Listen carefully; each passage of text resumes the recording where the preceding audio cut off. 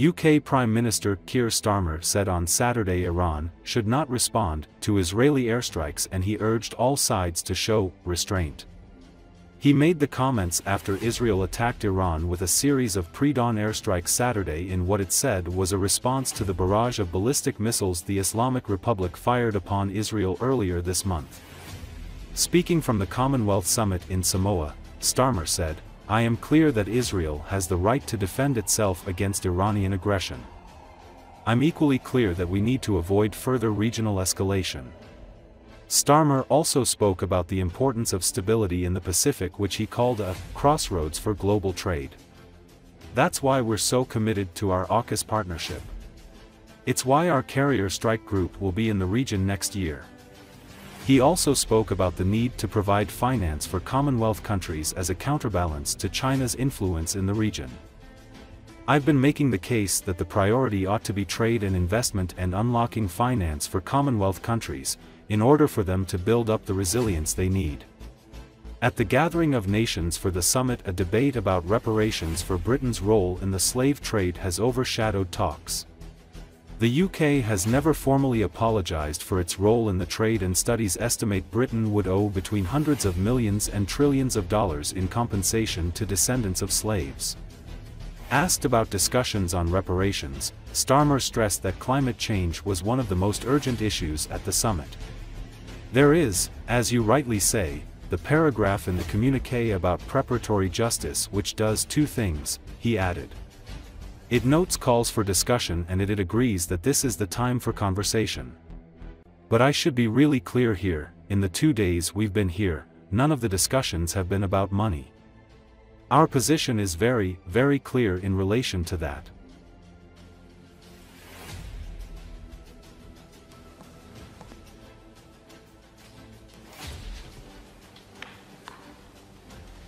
Good evening, everyone, and can I apologise for keeping you waiting?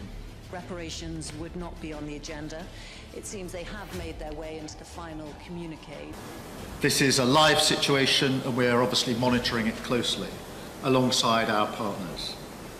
I am clear that Israel has the right to defend itself against Iranian aggression. I'm equally clear that we need to avoid further regional escalation and urge all sides to show restraint. Iran should not respond. We will continue to work with allies to de-escalate the situation across the region. UK, after you told me that people who also make an income from property of shares. This region sits on a geopolitical fault line.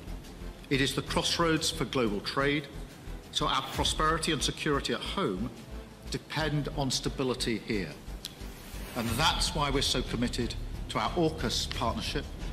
It's why our carrier strike group will be in the region next year. And it's why, despite the fact that we've flown halfway around the world, the Royal Navy was already here in Samoa, waiting to greet us. I called the crew of HMS Tamar yesterday to let them know how proud we are of them. And I announced that we'll be doing more in the Pacific Island nations to reinforce maritime security. It shows once again our commitment to the region, to supporting free and open Indo-Pacific, upholding our values, and bringing new opportunities home to the United Kingdom. The election in July, your campaign was honest about 3 niche tax rises on private equity and private schools. And you're quite right to point to the fact that China is increasingly trying to be influential across Commonwealth countries, and we need to be clear about our values of democracy and the rule of law. But also, I've been making the case that the priority ought to be trade and investment and unlocking finance for Commonwealth countries in order for them to build up the resilience they need. This is finance from international institutions is the issue that's come up time and again in the last 2 days, and how they access that finance to take some of the measures of resilience that they need to take. Again, something that's very pressing in islands like this, because They are worried about the rising sea levels, and therefore what are the practical measures that they need to take now in order to guard against that. Damaged relations with Commonwealth countries with your attempt at a hard line on this. And today at the retreat, which was a retreat going on for 6 or now 8 hours, I think, in the end, the theme for the day was chosen by the Prime Minister here in Samoa, and she chose resilience and climate. So I think that gives you a clear sense of the absolute priority here. And that's not surprising. You've spent some time here, you'll have seen just how vulnerable this island and similar islands are to climate change. It is of paramount importance. There is, as you rightly say, the paragraph in the communiqué about reparatory justice, which does two things. It notes calls for discussion, and it agrees that this is the time for conversation. But I should be really clear here. In the 2 days we've been here, none of the discussions have been about money. Our position is very, very clear in relation to that. Thanks very much.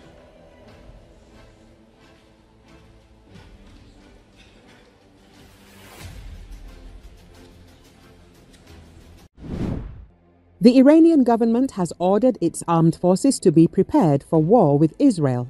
At the same time, Tehran is attempting to avoid direct confrontation, even at the cost of dismantling affiliated groups in Lebanon and Gaza, reports the New York Times.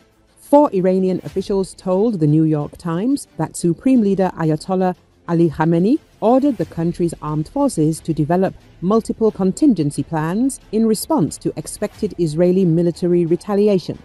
They warned that Iran would strike back if its territory suffered significant damage or casualties. However, Tehran might refrain from responding if Israel only targets a limited number of military sites and weapons depots. Officials, 2 of whom are members of the Islamic Revolutionary Guard Corps, stressed that Iran would certainly retaliate if Israel hits oil facilities, nuclear installations, or high-ranking officials. They did not rule out the possibility of an attack using up to 1,000 ballistic missiles or disrupting energy supplies in the region. According to the report, in recent weeks, Iran has been working to strengthen alliances with regional Arab countries, but has also warned them that any assistance to Israel during an attack would make them a legitimate target. Nasser Imani, a political analyst close to the government, told the New York Times that Iran does not seek a major war with Israel, saying, "We don't see any benefits in the region exploding." He added that at this stage, Iran does not view war with Israel as a threat to its existence. However, he believes that a prolonged conflict would be devastating and could derail the new government's efforts to negotiate with the West in hopes of lifting harsh US sanctions and improving the dire state of Iran's economy. 2 Islamic Revolutionary Guard Corps members told the New York Times that senior generals who had not commanded battalions in Iraq and Syria and are now fighting Islamic State militants have been deployed to all border provinces. There is concern that armed ethnic separatist groups and militants, such as ISIS, could launch attacks and provoke unrest if Iran enters the war. In recent months, tensions in the Middle East have significantly escalated. Since the Hamas terrorist invasion of Israel from Gaza in October 2023, Iranian-backed Islamic militant groups, Lebanon's Hezbollah and Yemen's Houthis, have launched regular attacks on Israeli territory. By early autumn, the intensity of the strikes and confrontations reached their peak. On October the 1st, the Israeli army initiated a ground operation in southern Lebanon to push militants away from the northern border and stop rocket and drone attacks. Additionally, in recent months, Israeli intelligence has eliminated several leaders of Islamic militant groups. At the end of July in Tehran, IRGC leader Ismail Ghania was assassinated. The residence where he was staying was rigged with explosives and detonated by Iranian security forces at the request of Mossad. On September the 27th, Israel carried out a strike in Beirut, killing Hezbollah leader Hassan Nasrallah. In response, on the night of October the 2nd, Iran launched its most extensive attack, firing around 180 missiles at Israel. Israel has vowed to retaliate and has already scheduled the timing of its counter-strike. A reprisal may occur as soon as before the US presidential election on November the 5th,